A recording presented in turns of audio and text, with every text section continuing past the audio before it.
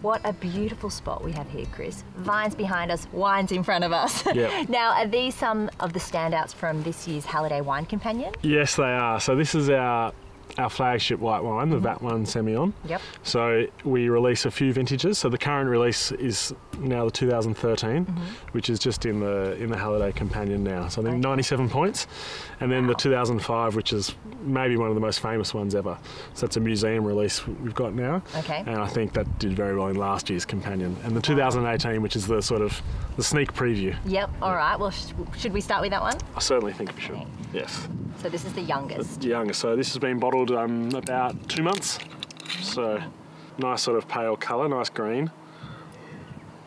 And you know, you just need a bucket of oysters or some sashimi or something. It'd be perfect. My favourite.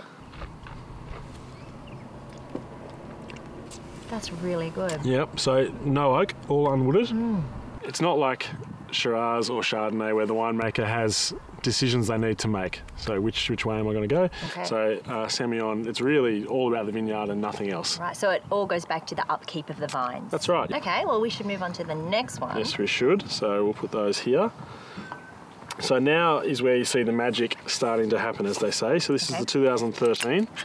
An award winner. An award winner. So this is the one we've just released. So when we bottled this, straight into our temperature controlled cellars for 5 years before it gets released to the world. You'll see now is where the greatness of Semillon starts to shine. So you'll see a little bit darker colour, but then as soon as you smell that wine, it smells completely different. Yeah, it does. So sort of like lemon curd and even a bit of sort of buttered toast almost. Yeah.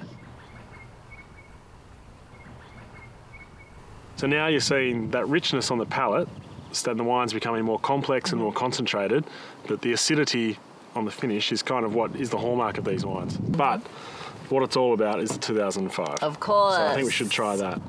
So this wine has won, as you'll see, 34 trophies and 57 gold medals. Wow. So, I'm feeling very lucky today. The wine show judges certainly like it. So you see a little bit more colour, but still green, isn't it?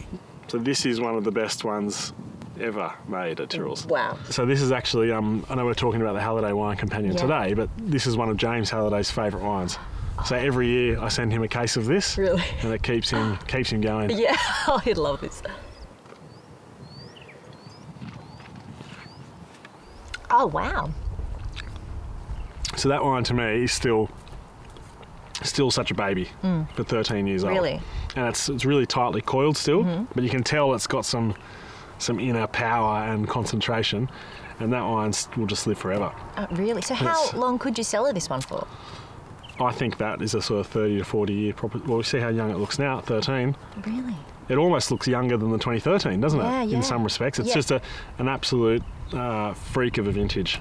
Wow. I didn't know you could do that with a white wine. That's right. That's what makes it so unique and so interesting. Yeah. And what makes this place so special. Yeah. You know, it's not about the marketing, it's not about all that stuff, it's about what's in the glass. Well, thank you very much. I feel like I've been treated so well here and it is so special. And, you know, they talk about paddock to plate, but this is like paddock to palate. So, yeah, the vineyard for this is literally just there. Just there. Yeah, so it's about as good as it gets. Yeah. Cheers. Cheers. Thanks for coming. Thank you.